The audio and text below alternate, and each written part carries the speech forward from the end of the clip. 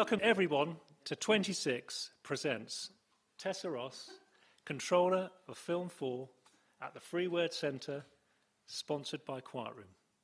Great films have the power to move you. When words, pictures and music combine in perfect harmony, I think it's an absolutely magical experience.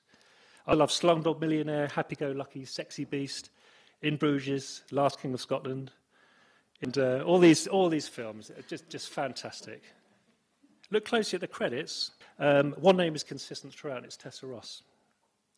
Tessa's going to give you real insight into how these wonderful contemporary works of art happen. Let's give a very warm, Free Word 26 Quiet Room welcome to the wonderful Tessa Ross.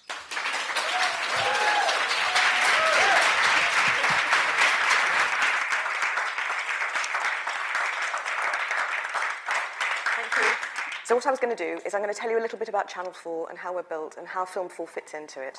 When we were set up just over 30 years ago, we were set up to build an independent production sector. So from an economic point of view, we were fundamental in building what has become a huge economic drive in this country. But in a way, the way to do it now seems not simple, but it seemed simple at the time, which is to try and simplify the idea.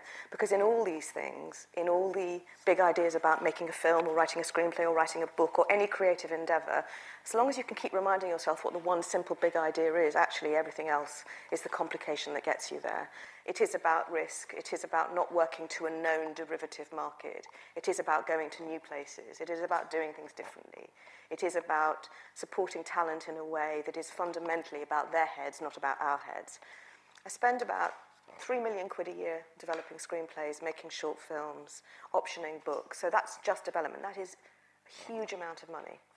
You know, you think that's 20% of my entire budget. That's a huge amount of money.